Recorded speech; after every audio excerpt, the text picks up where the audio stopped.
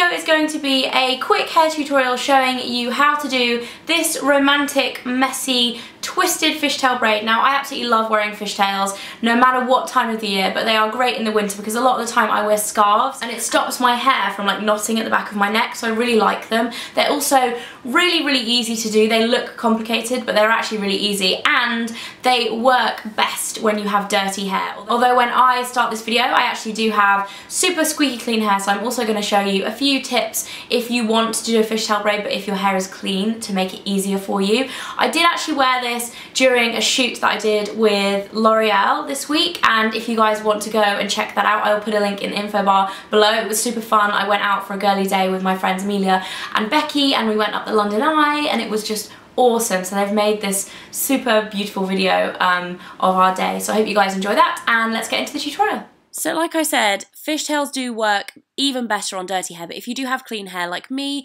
as you can see, my hair is wet right now, it helps to add a few products into your hair before you start your braid. So what I'm doing now is just adding a little bit of heat protectant. This is Elnet's Heat Protect Spray. This is the volumizing version from L'Oreal Paris. What I'm going to do is spray a little bit of this in and then just work it through with my fingers. You can comb it, but I think it's easier just to do it with your fingers, if I'm honest.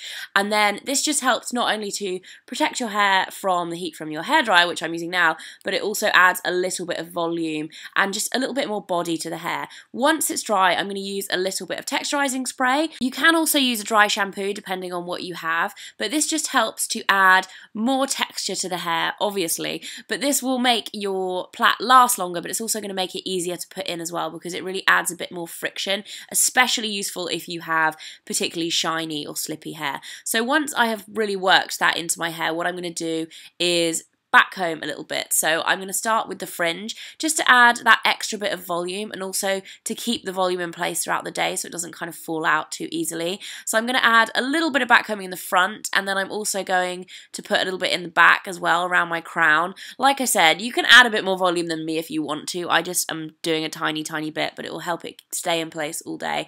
And then I'm going to start the twist at the back of my head. So what you want to do is just sweep your hair all the way over to the side and then start twisting. You want to keep the twist really tight, and then you want to secure it in place with a couple of bobby pins or hair grips, whatever you want to call them.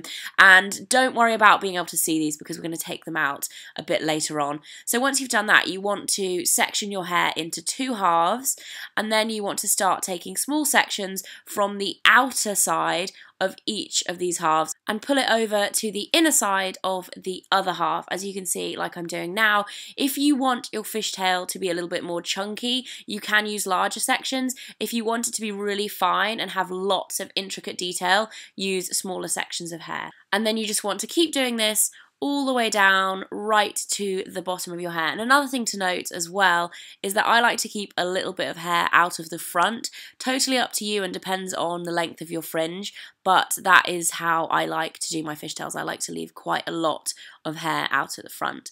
And as you are plaiting down your hair, in order to make the plait kind of twist around and keep in theme with the twist at the back of your head, you just need to keep pulling it in towards you as you're plaiting. And then once you get to the end, it does get a little fiddly, but just keep going as far down as you possibly can. And then once you're done, secure it with a clear plastic band. You can use a normal hairband, but these ones are invisible, so they tend to look a lot better, especially with this kind of hairstyle. Then I'm going to take the grips out of the back of my hair. This should stay in place because we've twisted it around quite tightly.